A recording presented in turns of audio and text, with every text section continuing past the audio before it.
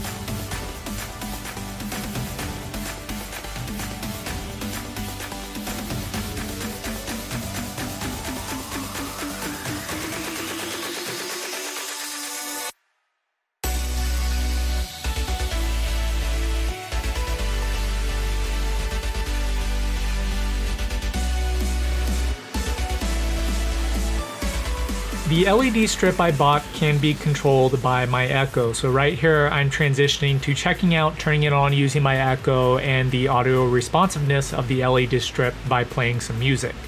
I really don't want to get copyrighted, so I've cut out the audio, but it worked better than I thought it would, and really the video doesn't do justice for how good it looks in person. It looks a little foggy in the video, but that's just because the camera is having some trouble focusing. I was really pleased with how this turned out, and probably will try a similar build in the near future with some of the other extra shelves I have hanging around because I don't have anything else to do with them. So be sure to keep tuned for when that drops. I've also included all the links to the things that I use to make this in the description below. Thanks for checking out this maker project. This is Maker Melton, and I'll see you again soon with the next video.